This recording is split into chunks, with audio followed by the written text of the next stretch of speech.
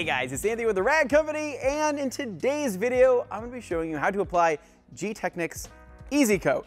Now for this video, we're going to be using my friend Z's Ford Raptor. This is a daily driven truck, and it is by no means perfect. The paint has some swirls, it has some scratches, he takes it off-roading, things like that. GTECHNIQ's Easy Coat is a very easy to apply short-term coating. Now this product lasts around 3 months, which should get him into that spring time frame that he wants to get into before going with a long-term coating. Now I'm going to show you guys how to use this and show you kind of what things you should do before applying GTECHNIQ's Easy Coat. Now what makes this a little bit different than other types of coatings is that no, you don't have to polish. This is going to be for people that daily drive their vehicles, soccer moms, people like that want really good protection and really good hydrophobic properties without all of the prep work to get into that. So it has a hose attachment on here so you can put it on your typical garden hose that you have in your front yard and apply this product. They've managed to make this extremely clean rinsing, which a lot of those other products aren't able to do. So basically with another rinse after you apply the Easy Coat, everything rinses off clean. You come back through with a towel, you clean up any residual residue, and you don't have to worry about any of that, that extra stuff drying on there and sticking on there forever. So guys, this should be pretty simple, pretty straightforward. Now to give you a rundown, we've already gone through and we've cleaned the wheels. We've done a deep clean with the Citrus all-purpose cleaner. We went through with the wheels, we got the tires all cleaned up. I mean, hell, I can't give him back his truck with dirty wheels and tires, so I wanted to make sure I cleaned those up.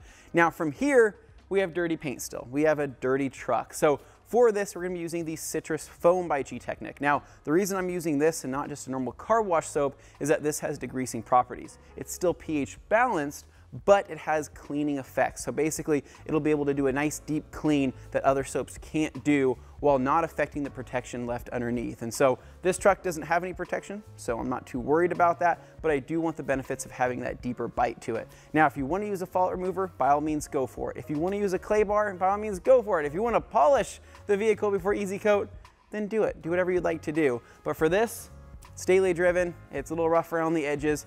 This is going to be perfect for what he's looking for, and so we don't have to go crazy above and beyond this video. So we need to jump into the wash first. So we're gonna get to pressure washing this thing and then rinsing this down with some foam, doing a normal bucket wash, rinsing it again, and then jumping to Easy Coat. So we have some work to do. Let's get started.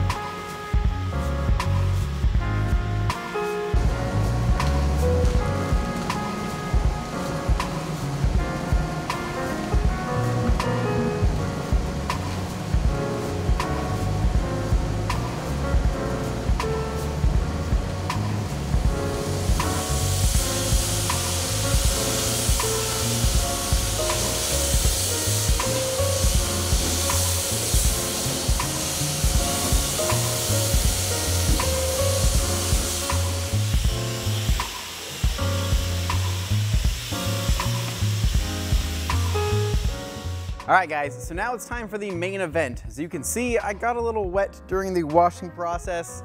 That is a little bit embarrassing, but we're gonna move on, right? That's how we do things here at the Rad Company. So we're gonna be applying Easy Coat. For this, I just have a normal garden hose hooked up to our water line.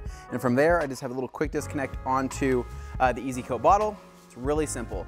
For this, there is a simple on and off on the big red switch here on the side. It's just a plastic little switch back and forth, on and off, and then you have a black switch up front, which is going to basically either suck product up, depending on your position, or just rinse clean, pure water. So for this, I obviously want to be sucking product up and spraying it onto the car. So if you want to rinse with this, you absolutely can. What I'm going to do is I'm going to apply the Easy Coat, and then I'm going to actually rinse with a pressure washer because I think it's going to be more efficient, but it's up to you. If you want to rinse with a hose, you can absolutely do that. If you want to take this off completely and rinse with a hose, you can do that, or with your other spray nozzle, or basically do you. Whatever you want to do, go for it. As long as you have the product on there and you rinse it off with water at the end, you're fine. So now the truck is wet. That's a good thing. We want it to be wet. You could technically apply this to a dry vehicle if you wanted to, if it was perfectly clean, but being wet and already clean, we're better off. So for this, I'm just spinning this thing on. I'm gonna start going from the top to the sides to the bottom. This bottle will typically do 2 whole cars. This bottle is about 3/4 full, so I'm just gonna finish it off on the truck here. We should be good to go.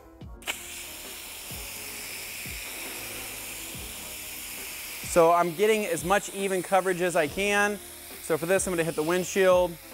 We're gonna go on the hood.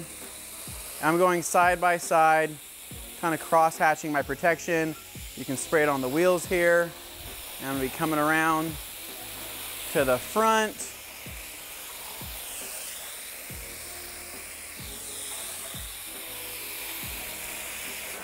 I'm gonna shut it off, right? So at this point, I have about, I don't know, a little less than half of that, what I just used here. So it's pretty efficient, right? So it uses more water than it does product. So it may look like I'm just blasting this thing. That's not really true. It's sucking up minimal product, so you should be able to do a couple cars. Basically, just remember to turn this thing off, right? You don't want to leave this thing running and set it down because you will run out of Easy Coat. But immediately, just this side of the truck, what's the first thing you notice? Beading.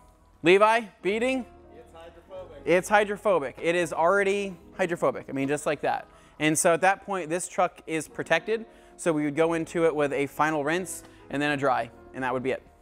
All right, guys, and all that's left is to dry this thing. So we're gonna grab a couple of the guys and kind of time lapse this, but hopefully this video was helpful and hopefully you guys learned something. As always, if you guys like this video, make sure you give us a big thumbs up. Subscribe down below for more and stay tuned for more videos right here at The Rag Company.